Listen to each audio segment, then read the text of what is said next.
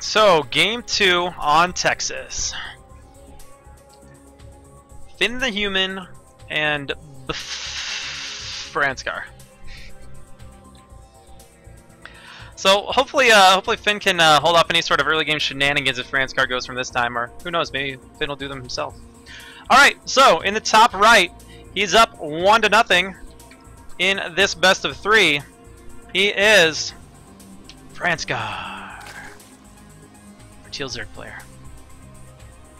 from clan Bestest Friends. And the bottom left, you know him, you love him, or maybe you don't love him. He's a bit obnoxious at times. It is Finn the Human, our green Terran player. Get that production tab up and see if these guys are going to go for anything totally ridiculous. That was probably about as fast as you could possibly get Mutalisk out earlier from Franscar. I'd have to actually, double check all that to see how he was spending his gas, but I don't imagine you can get Mutas much faster than getting your Spire while you're still on one base. So it worked out for him though. It was a situation where I think if Finn could have built Marines while he was building Goliaths, he might have been in a better position. But it didn't happen. So Franscar going for pool first again. Finn doing the usual so far, but getting a relatively pretty normal gas timing really.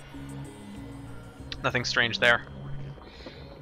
So we'll see if this pool first then gas is going to be anything crazy again from Franscar. So taking a look at the map, we have once again a high ground main with low ground natural with the choke here. What's interesting though is the third base here is on the low ground. You have to go across this ridge right here, which is in Starbow you do have an advantage attacking from the high ground. Units attacking up high ground have a 50% chance to miss on their attacks, at least any range attacks. So this can play a pretty pivotal role in trying to defend your bases. You really don't want to get an attacking force up in here, because then your third base, if you take your third here, is just going to be almost forfeited. There also are some cliffs here, so any cliff jumping units, such as Reapers, can get in there. Finn's going to get the little scout off, seeing that those drones continue to mine a lot of gas. So he might suspect something similar, and it looks like we might see something similar. We have once again, quick layer on one base. So Finn might suspect this, and we'll see if he can hold it this time. He's going to go ahead and get that factory up, and he's getting his barracks. Going to throw the tech lab down there as well. No, this time we do have Hydralisks, so this could be fast lurkers, since there is a Hydralisk den coming up. Let's skip to layer and immediately make lurkers, try to catch Finn off guard before he has detection or when he's out of energy. But Finn's also going to go ahead and get that engineering value. Oh, nope. Wants it somewhere else. Builds it over here. So speed is now on the way for the Zerglings. And yes, immediate lurker den as soon as that layer finished. With that nurturing swarm from the Queen, you can really get your tech up fast as Zerg. You notice this purple animation here over the morphing lurker den. That's the spell from the Queen. I'll read it off to you here real quick. 25 energy, it allows you to, it works as both transfuse, can restore 75 hit points, or it can increase structure morph rate by 50% for 50% for 30 seconds. Oh my goodness. So you guys having problems with the stream quality? Maybe just one of you guys? Might be your internet, not mine. So Lurker Den will be finishing up soon, so will Speed. Finn is going quickly into the armory so that he can continue to produce Goliaths. He's prepared for those Mutalisks. He's maybe over-preparing for those Mutalisks, and those Mutalisks are not coming. But if he can get a turret up out front, it could help him with any lurkers.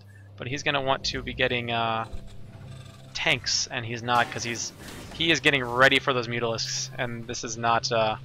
while it looks the same, it is not the same. So, be interesting to see if he manages to hold this without any of the correct units to do so. Although I don't really know how Goliaths do against lurkers. Probably not that great. What is Goliath's range? 5, which lurker range is much longer than that. 6. Maybe not much, but somewhat. So the lurkers are on the ramp. So are the Zerglings. Here come the Goliaths. Does he have any scans? He has no energy for scans. I don't believe he has a LiDAR transmitter upgrade. No, he doesn't. So These lurkers are going to go undetected for a long time. Now, how much is it? 25? 50 for a scanner sweep. Oh man, it's going to be forever before he has energy for scans. So tanks are up, or one tank, but does not have siege mode. Better now. But at this stage, these, yeah, this is just going to get wrecked. So he's going to chase these around, see if he can at least clean up the Zerglings. He might be able to hold on to a few of his buildings. These lurkers aren't focusing on the sea, so they are getting the armory right now. So he wants to take out that tech structure. Is Finn getting siege mode? No, he is not. He's just waiting for that LiDAR, and there's a scan. Can he take out the lurkers in time? He gets one of them. That other one is going to survive. Okay. He does clean up the Zerglings, though. And right now, he does still have a worker lead. So he's not out of this yet.